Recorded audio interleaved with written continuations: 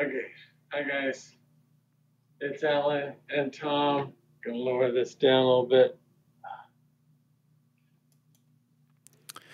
Hi guys, it's Alan Beebe, and I'm here interrupting my own video because I used a camera that didn't adequately film, and also the lens wasn't wide enough to capture everything, and so I thought it needed a little extra commentary for people to understand what was going on in the film. I went ahead to try to get it out anyway, simply because I wanted to expedite having it out there for people to reference.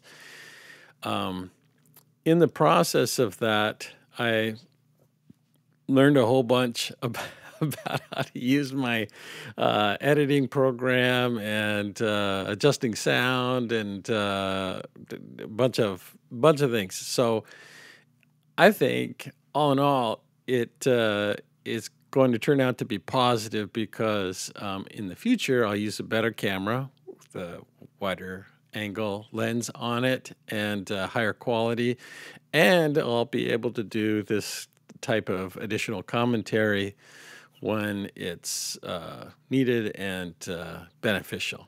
So, okay, let's get back to the video. I do a lot of him and a han at the beginning. I'm sorry, but that's just me. Here we go. Let's get started. Gonna try to explain triangle, circle, and square a little bit.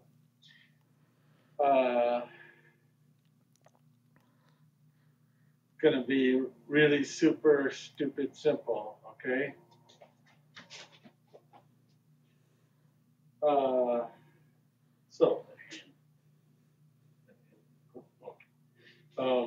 So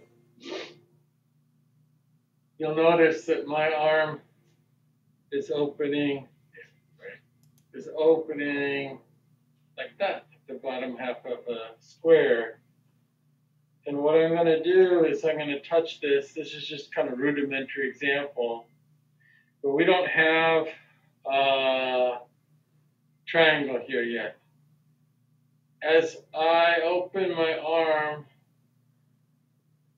to make a triangle, okay, this starts to make a triangle. And okay,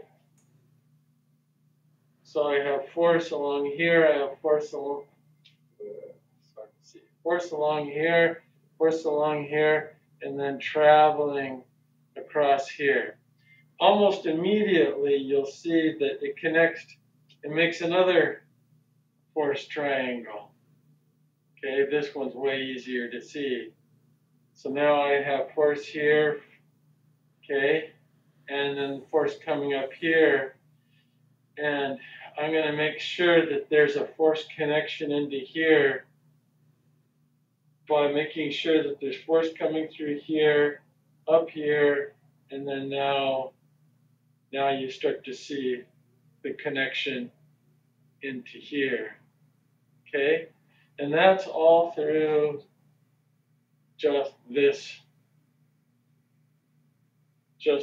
motion, all right? And you can see this start to rotate. Actually, you get a rotation. There's a radius here that turns, and then a radius here that turns, and then locks and becomes a triangle. And then a radius here that turns. Yeah, I could keep turning it, but I'm also putting a rotation this way to cause a lock so I can get force into the shoulder there. All right. So now we have this triangle formed. So I'm going to pause here for a second and point out the fact that when I have a triangle formed here, just like any other triangle, if you push on a corner of the triangle, it's going to affect the other two vertices or corners of the triangle. I'm pushing down a little bit, and this corner is supported by the shoulder. It's anchored in there. And I'm pushing across. This shoulder isn't anchored this way. So that's where you get that movement across. Another little point I'll make while I'm here is that you probably noticed that the square, the triangle, and the circle are all kind of occurring simultaneously. It's not like consecutively. They can seemingly operate consecutively, but really they're operating simultaneously almost all the time. All right? All right. Let's keep going with the video here. Well, I want to keep moving that triangle. And how I'm going to move it, I was moving it this way. Now I'm going to start to rotate it this way. And you'll notice that when this rotates, I'm not putting a lot of pressure on it, but when it rotates, you get a whole new another triangle. All right, I'm going to stop here again. Here's what I want to point out. 3 points makes a plane, defines a plane. So when we have a triangle, we also have a plane. And when I rotate the triangle the second time, I'm rotating the plane. And therefore, the triangle, I'm not trying to destroy the triangle. A lot of folks, when they do, for example, a kotegaeshi, they're twisting the forearm out of plane that they just set up, and it starts to destroy the triangle. It creates some pain, but it kind of undoes everything that you've just created. So we don't do that. All right, let's keep going. Right in here. In fact, I can get it from here to his feet. Right there. Okay? Okay, I'm going to pause. Here to his feet is from his shoulder to his hip to his feet. But as that triangle forms, I get another triangle that comes in here and here and here. All right. You can't see it, but here and here and here is his hip to his knee to his ankle. And if I was to keep rotating that thing, it would keep locking in on itself until Tom couldn't sustain himself and he'd fall down on the ground. Well, you don't need to see that. That's not what we're here for. Okay, so that's that. Let's do this other one. So I'm going to turn this way. So I'm doing the same kind of, these are just random. All right, I'm just trying to illustrate something. Okay, I'm going to pause here. So on Tom, when I did the thing on Tom's right arm, his arm was supinating, and now I'm doing it on his left arm, and his arm is pronating. That's the two ways that the arms twist, and that tends to give rise to all of the techniques that generally involve the arms. The same thing can be applied to the leg, by the way. That isn't so commonly seen in Aikido, but it's very common in Daito-ryu, and the principles all simply apply to both. And then also this principle apply to how the spine relates to the pelvis, relates to the legs. And I'll just touch on that lightly a little bit later. So this is going to come in here, but, you know, he could actually almost close this. But I do it at off angle so that it doesn't like to close as much. And that way I have force here, I have force coming up here, and then I have a line coming now across here. And that makes a force triangle. Instead of pushing on that more, I'm going to allow that to rotate, okay? And you'll notice that my arm, I'm here again, my arm is just extending. So I'm doing this. My arm is just extending, okay? Okay, I'm going to pause here again and see if I can get over here. I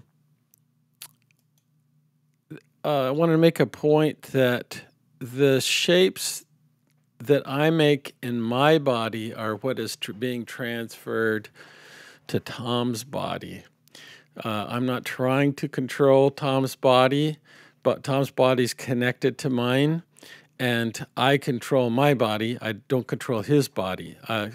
When I control my body, his body reacts to that, and so I can. It's kind of odd, but I can move my body in certain ways that will elicit the effect that I desire to have occur in Tom's body. But that's slightly different than saying, oh, I want to reach over and take control of your body.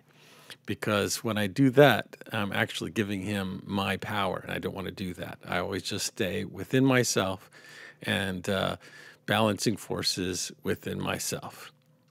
Okay.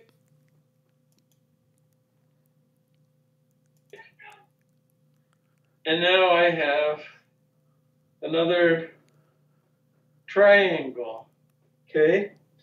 And this triangle,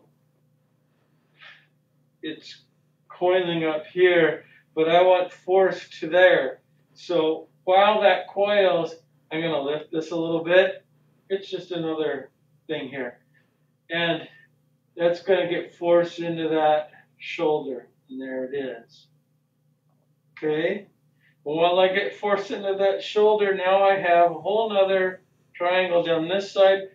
Or actually, there's a real shallow triangle forming on that side. That's the side that I'm going to use that you can't see very well. But guess I'll pause there and say that triangle is from his shoulder to his hip to his leg, and as soon as I start to tilt that, it's going to break again, just like it did on the other side, and I'll get another triangle from his hip to his knee to his ankle.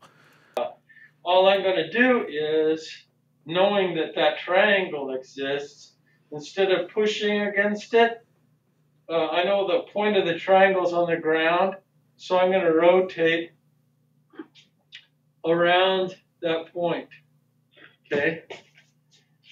And it just gets the whole thing to tip a little bit. And there's no pain involved in any of these.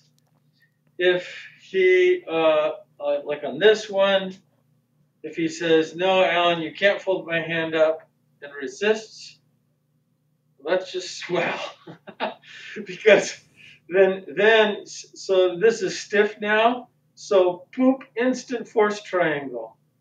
And this went to here, but already I could feel it. It's going, oh, it's going to there now, okay?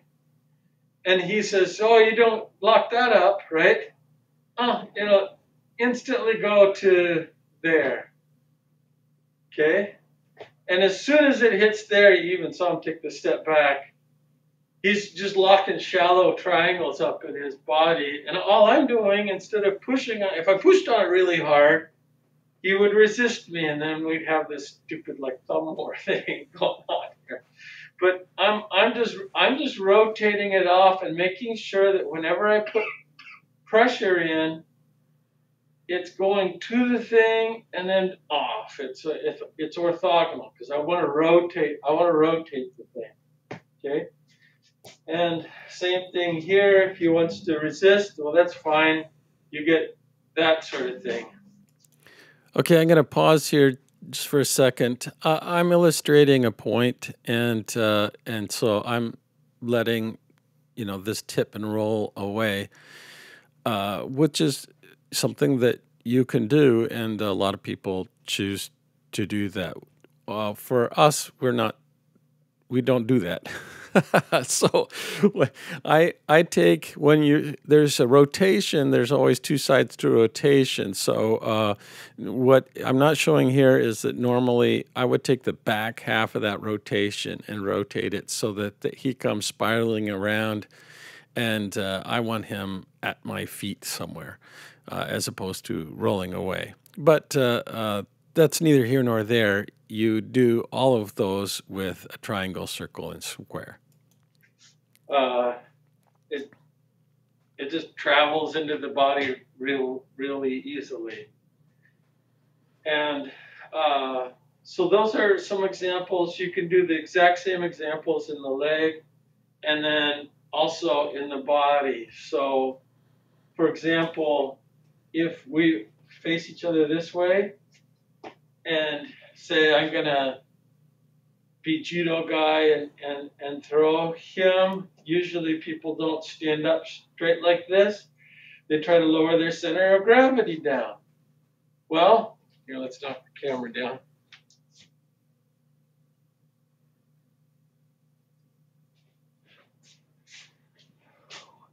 Here he's standing up. Now he lowers the center of gravity. Boom, instant triangle. So I got one nice huge triangle right there, okay?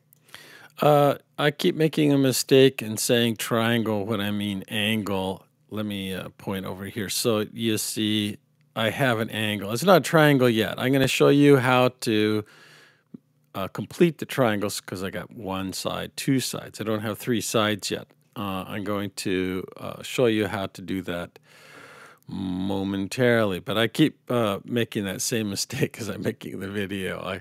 I get two angles and I call it a triangle because to my mind, I can make a triangle out of that, so therefore it's a triangle.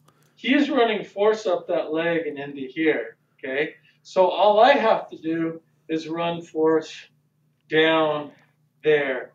And it doesn't have to be a lot. So all I'm going to do is attach here and go straight down, okay?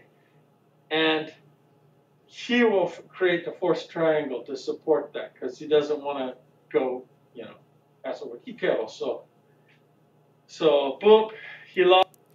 I'm going to pause here again and reiterate the point that, do you see, this triangle is outside of my body. Here's, for example, here's where my body ends with this hand, all right?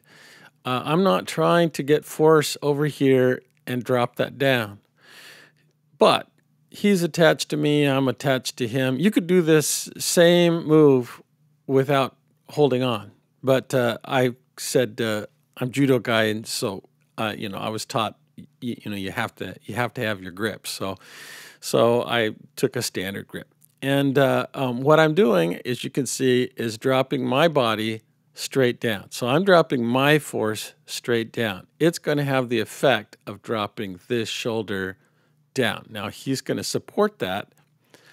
So now you have a force coming down and his force coming up to support that, and that creates a really nice strong force line across here, creating the triangle. Box that, all right? Now the trick is, that's fine. Now how am I going to move that triangle, right?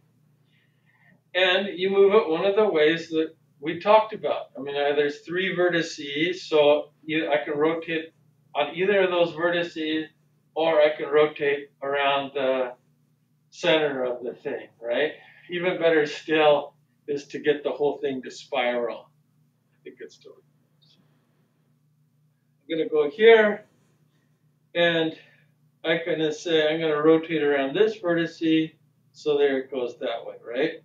I'm going to rotate around this vertice, so there it goes that way, okay? I can pause here. I'm showing those as examples of how you can rotate around that. I'm not recommending that you do that. That happens all the time when you're doing in judo. Judoka are really used to that and really used to adapting to that. It's not like they're going to stand there and let you take their balance.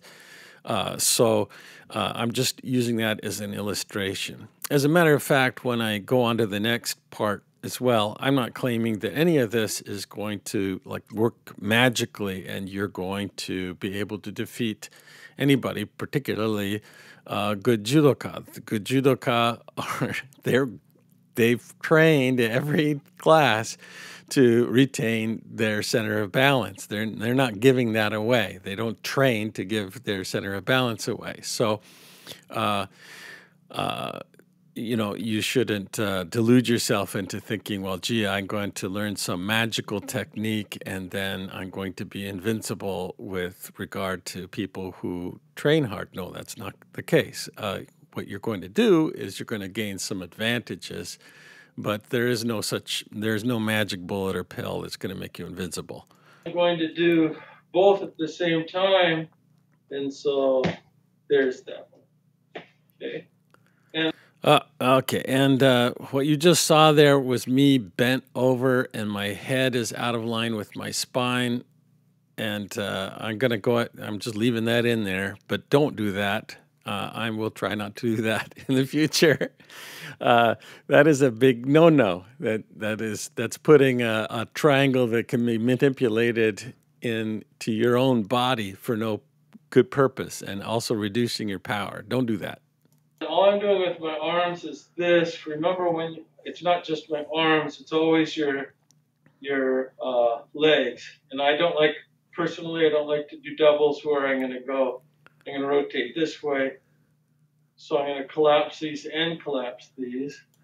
You'll notice it's not just my legs. I said the legs. I have a triangle in my legs. I have a triangle in my arms, but also there's the relationship between the spine and the femurs.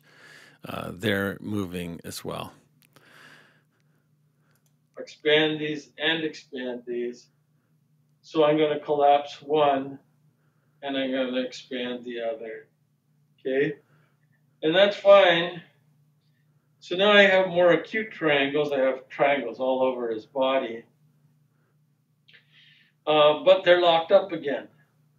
So I'm going to move myself so that I can continue to rotate them. And then we can